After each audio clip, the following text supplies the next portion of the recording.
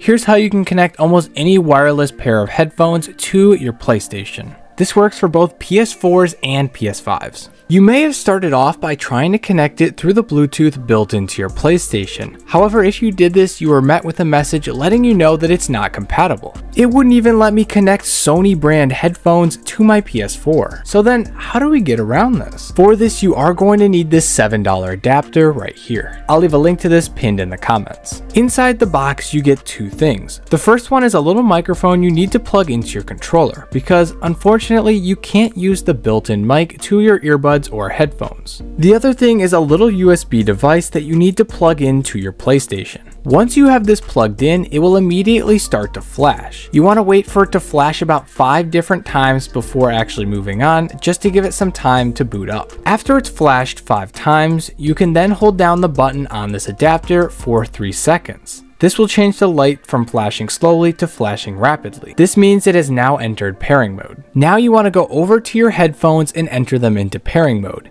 You can do this on most headphones by pressing down and holding the power button. Once it's turned on, you then want to keep holding it until it enters pairing mode. You can tell it's entered this when the light starts flashing like this. Once it has entered pairing mode, you can then go ahead and release the power button, and just make sure you keep it in range of the adapter. Now just give it a few seconds and it should automatically connect. You know it will have successfully connected when the adapter turns solid blue and the headphone's LED stops flashing rapidly.